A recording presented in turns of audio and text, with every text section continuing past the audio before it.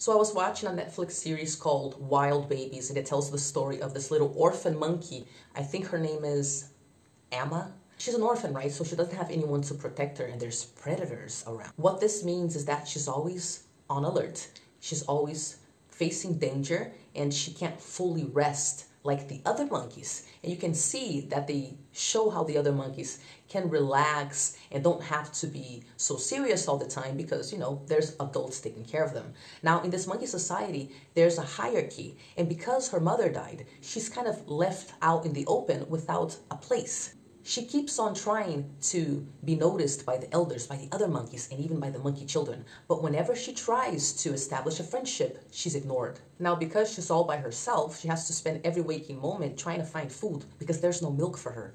And she also can't rest like the other monkeys because of the predator, and she can't really sleep for that long.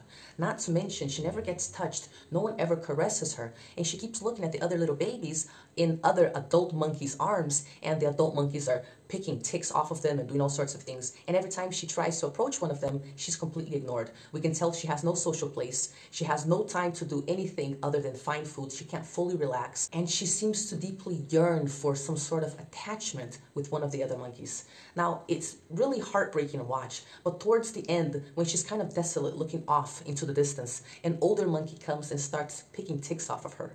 It's really beautiful to see because for the first time in the whole documentary, you can see her finally relax and she closes her eyes, and it's so delicious to see. You're like, wow, I hadn't stopped to think about how much her nervous system was basically going crazy, right? She was never able to just let go, to just rest. Now, I thought this was interesting because the same thing happens to human babies. Even if we do have parents, if we grow up in an environment where they don't seem to be emotionally or physically available to us, we will also feel like orphans. We might also feel like we have to fend for ourselves and spend all of our waking moments just trying to survive, have our needs be met, and also try to find attachment. You see, when human babies don't have these needs met, like the need to have a place in a social hierarchy, the need to have food, right? To have someone give you food when you're completely vulnerable, the need for affection and touching and some sort of healthy bond. So what happens is those human babies will grow up acting like they are still those desperate little orphan babies.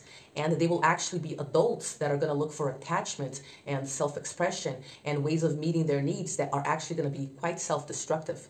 This can happen, for example, to children of narcissists and parents that suffer from other mental conditions that render them incapable of truly being attuned to the child's needs and knowing how to meet them. For whatever reason, these parents cannot truly be in their body present and attuned to the children's needs, and they're not able to meet those needs either. So if we get to our adult phase without having done a little bit of inner work, then we're going to keep on acting like these desperate little orphan monkey babies that don't really know why they keep getting into these painful, repetitive experiences. One of the things we're going to have to do is learn how to regulate that nervous system, which involves daily types of strategies you're going to use to get grounded, to focus on your breathing, and to kind of teach yourself how to actually relax. We're also going to have to go through a grieving process where we acknowledge, accept, and grieve the fact that we're never going to be taken care of like babies. We're not going to have the experience of being able to be completely vulnerable and dependent on someone who is bigger than us.